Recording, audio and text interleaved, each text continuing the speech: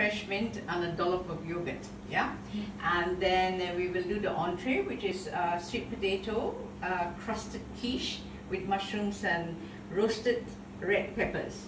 So we do a lot of work here. Roast the red peppers and then peel it off and then cut it and put it in. And the mashed cauliflower and spinach.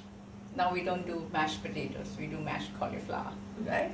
So much healthier, low carb. And the dessert, of course, is sinful, it's wicked, it goes right down to your hips, but it's absolutely healthy, it's flawless.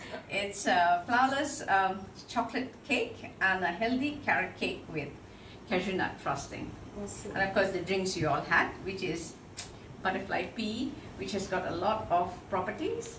I think you both should go into that and find out what it's all about. What I like about this particular flower is that it's got a fantastic name. Botanically, it's called Clitoria terati. Terati, so clitoria. What does clitoria tell you? It's all about your clitoris, right? So it's an aphrodisiac. It is an aphrodisiac, but it's really, really good. Yeah.